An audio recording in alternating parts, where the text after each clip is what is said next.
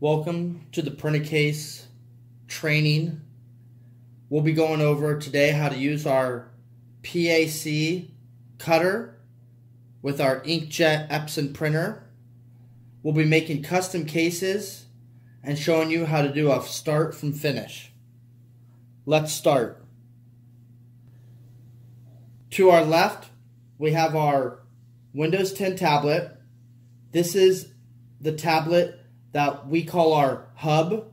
You can design, print, and cut from everything off of this tablet. It also works as the hub to where you can link other tablets, computers, or phones so that you can have multiple users at once.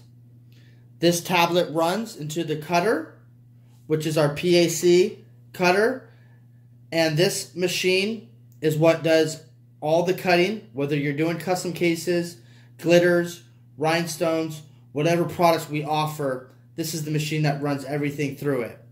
To the right, we have a standard inkjet printer. This is just an Epson 4-color inkjet printer. You have different levels you can choose of printers depending on the quality and the quantity you want to be able to print. Let's get started to show you the first steps in making custom cases. So the first step is the design phase. What we'll do here is we'll want to open up our Printa Case software.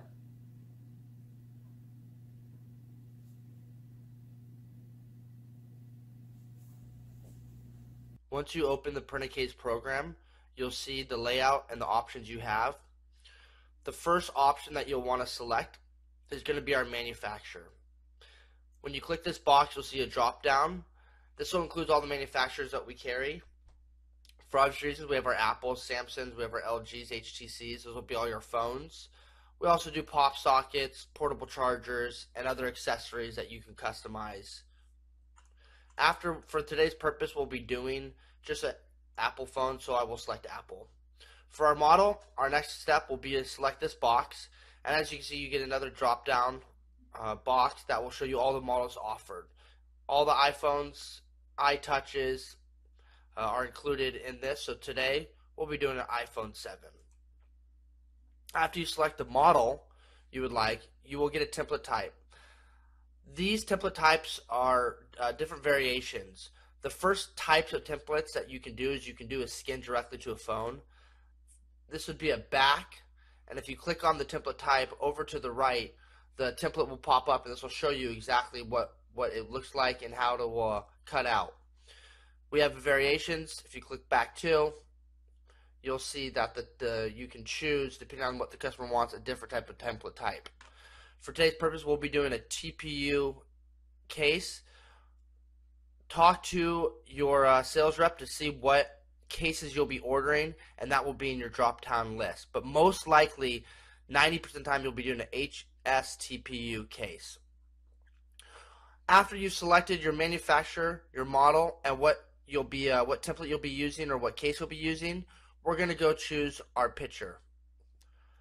When you click choose picture, this is going to be the picture that you've downloaded off the internet or a customer has emailed you. And I will go through and find a sample photo.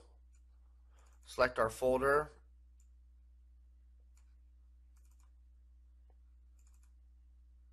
You'll find the image you want to use.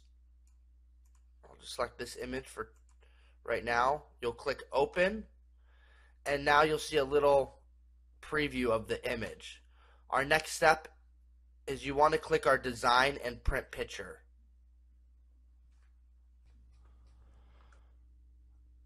The window that comes up now is the Printa Case Designer. This is the window that you'll be using all of your tools to resize and move the photo to the correct position that the customer wants for their phone case.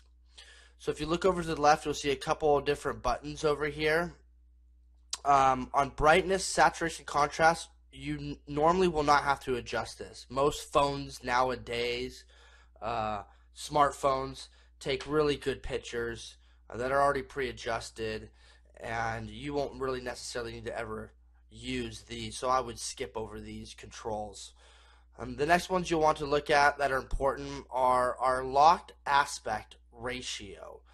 This is going to keep the picture from widening too wide or stretching to make the photo look not normal or not in aspect ratios. I always like clicking this. You can always unclick it. If you click it, the box will turn green. That means it's on.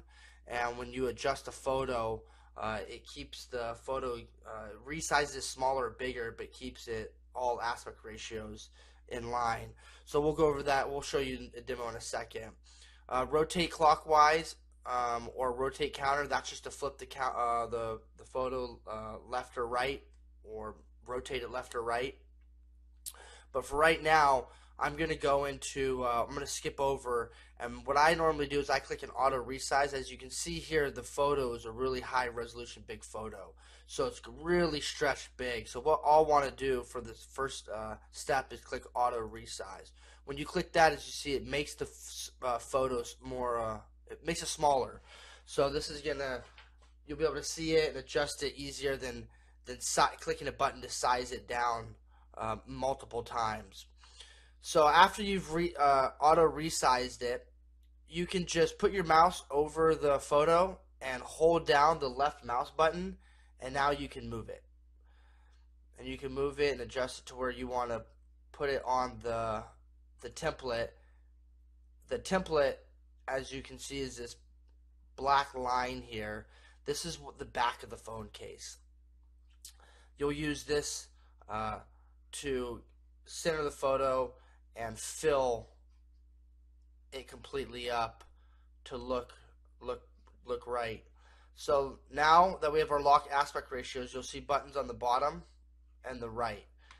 These buttons, if you click it, as you can see, the photo gets bigger, and this is with the aspect ratio locked. If I unlock that aspect ratio, as you can see, as I click it, it shrinks it or stretches it. This is for the vertical buttons. For horizontal, if you click this, as you can see, it makes it, sorry, these are the vertical buttons on the right, the horizontal on the bottom. This makes it large, stretches it larger, shrinks it. So for this photo, we're just going to lock our aspect ratios, and as you see, it keeps the photo from stretching out of proportion. So now I'm going to just click this button a couple times to get the photo big, and again, left click, move onto the template, make it a little bigger. And this is just customer preference. You'll just do this. You will adjust the photo and the customer can let you know, or if you're making designs for yourself, you'll just get it to how it looks proper. So as I see here, as I have the couple here centered in the phone, this looks really good to me. A couple notes you want to make. If you look on the bottom of the phone case, you never really want to have the photo right on the line, just to give you a little air margin here, just in case the printer prints a little high or a little low. You want to just give it a little buffer room. So that's like a 1/4 inch I like to give it.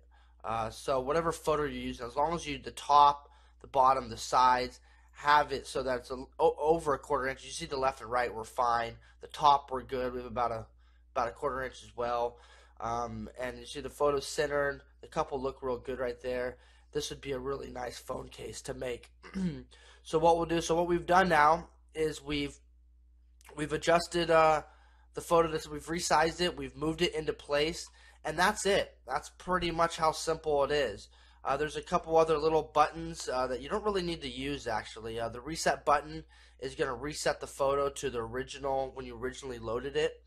You don't really necessarily need to use that unless you maybe stretch it too big. But really, that's about complete. Now we're going to go into printing and applying this photo. So after you've adjusted it, the next step, not the last step, but the next step is you'll want to print. After you click print, a box will come up, a dialog box. From here, you'll want to select your inkjet printer. So I'll click my drop down box, and whatever inkjet printer you're using, I'm using an Epson R2000, so I'll select that. we'll go into properties. Some printers we can set up all these properties, and you'll just click print. Some of them you have to go in every time and select what you're doing here, and I'll show you what I'm talking about. That on media type, you'll always want to use a premium photo paper glossy, or a photo paper glossy, or paper glossy. Just a photo paper. That's what we're going to be using. That's the type of material we're using.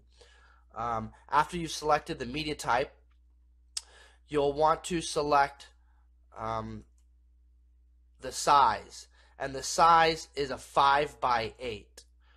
You may need to do a user define and add this manually, but the size is a 5x8 premium photo glossy. Those are the two options you only have to select. Again, usually you can set this up as a default in the printer settings, or you may have to go in and select it every time like I did. Premium photo glossy and a 5x8 paper sheet. We'll click OK, and we'll click print, and now the photo will be printed, and we'll go to the next step. Okay, after we've selected print, we're going to want to put our print material into the printer. But before we do that step, I wanted to just take a moment just to show you the three materials we need that were required to make a custom case. The first one is what we were just discussing. This is our print material. This is what you order from us. This is what all photos will be. This will go into your inkjet printer. This is where the photo will be printed onto and then put into the cutter afterwards. Our next material, this is our shield material that you also order from us. This is what will apply over the white print paper, and this is what protects it from scratches and rubs and gives it a glossy, really nice look to it. Our last is, for obvious, our phone case, our iPhone 7 we're doing today. This is what the picture will apply to create your final custom case. Okay, so now that we've showed you this, let's take our print paper and put it into our inkjet printer and print out that photo that we just designed. So we have our print paper. We'll insert into our inkjet printer. This is a top-loading inkjet printer. These are all the models we recommend. Tray printers that you put the paper into the tray don't typically work with this material, since this is a thicker special material for custom cases. Now to print out the photo. Okay, as you can see, the picture that we designed in our Printa Case software has been printed. This is with all the aspect ratios we've adjusted and we've moved to center. The template will not show up like it did in the program. That's what the cutter machine will do for us. So let's move to that next step, putting our shield onto this and cutting it out and applying to the phone case. Now we'll be taking our printed photo and we will be inserting into our cutter machine to be cut to the iPhone 7 that we've designed. Laid out here is our mat. This is a sticky mat. The photo applies to here, and this is what holds it in place to be able to cut it. Here's our print picture, and how we will place this into our cutter is this flat surface down here is what the photo will go against. This is what levels it out. It keeps it straight. And if you look over here, you have a piece that will back the photo to the left. So you'll take the photo and you'll push it all the way left to where it stops. It's a stopper here. This piece here, where we'll not go any further. So flat to the back, all the way to the left, and then you just apply the photo down, and now it's to the mat. Our next step is we'll be taking our shield that we showed you previously, and this is what's going to apply over the photo to protect it from the scratches and give it that glossy look. This is pretty simple. What you'll do is you'll take our shield material and you'll just get the edges here, and it peels off. And there's a adhesive part to the side, and it's real simple. You just take the shield and you just cover majority of the photo. The template's only going to be cutting out in this section, but you just cover the whole a 5x8 sheet, and you just kind of place it on. You'll take a squeegee, and you can just go down or up or however you want to do, and this just applies it gets it in place. And that's how simple it is to apply our shield. Now we'll do our next step to cut. Okay, the photo's been placed into the cutter and the shield has been applied. Now we're going to cut. Under the print button that we selected to print the photo, we're now going to select our cut button. If you select cut, another dialog box will come up. And what we'll want to do is go to our printer, and the printer is simply cutter. So if we select cutter, you won't have to go into properties like you did with the inkjet printer. You'll just select the cutter and you'll select OK, and the cutting will start.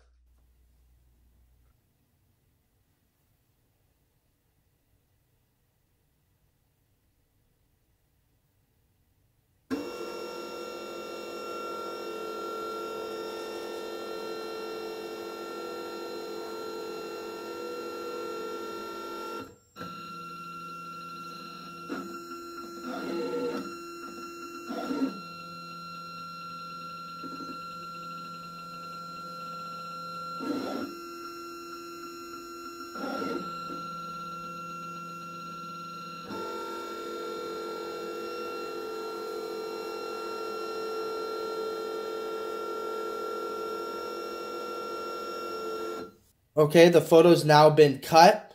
I want to make a side note.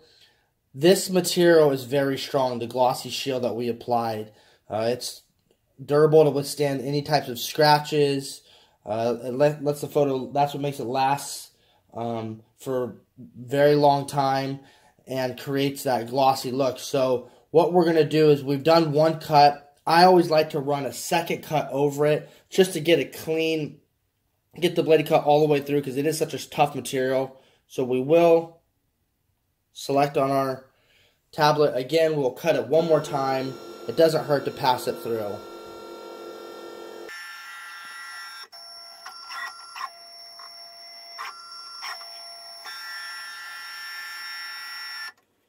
Okay, now we will remove you can remove the sheet off and unpeel it. I just leave it on.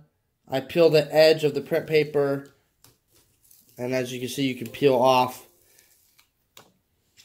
That's the cut that was made. This is what you're left with. So after we've designed, printed, covered our shield, and cut, we're left with our final material to apply to the phone case. So let's move into that next. Okay, our last and final step is applying the material design to the phone case. There's really two options to do this. Our first option, which is on any of them you'll have to do this, is you'll peel the backing from the finished material, and you could take the phone case and you could simply just insert it in. If you have a steady hand, that's simple to do, and then you just apply it by hand. I personally like to recommend, if you're new at this or even a veteran at it, this is a solution we offer. This is just a little water with some soap. What I like to do is apply it to the back of the material, and you can even apply it to the phone case. You could do it generously if you want. There's not going to hurt anything. And what this does is it lets you put the photo in without the adhesive sealing up real fast and having the photo a little off or a little tilted, because as you can see here, we can move it. It's not permanently stuck yet. So this helps just kind of fit the photo and get it right into exactly the sides and fit into our grooved case. So I'll just adjust it. It looks like it's all fit in there perfectly. You can feel the lips on the side. It's kind of sunk into the case now. And then I would just take my squeegee just to get that excess water out. And that's it. That's how simple it is to apply. So we've printed, we've designed, printed, applied the shield, and cut, and now we applied to the phone case, and now you have a custom case that was made quick, easy, and simple into one of our 2-in-1 phone cases. And that is our video to create Printa Case custom case in minutes.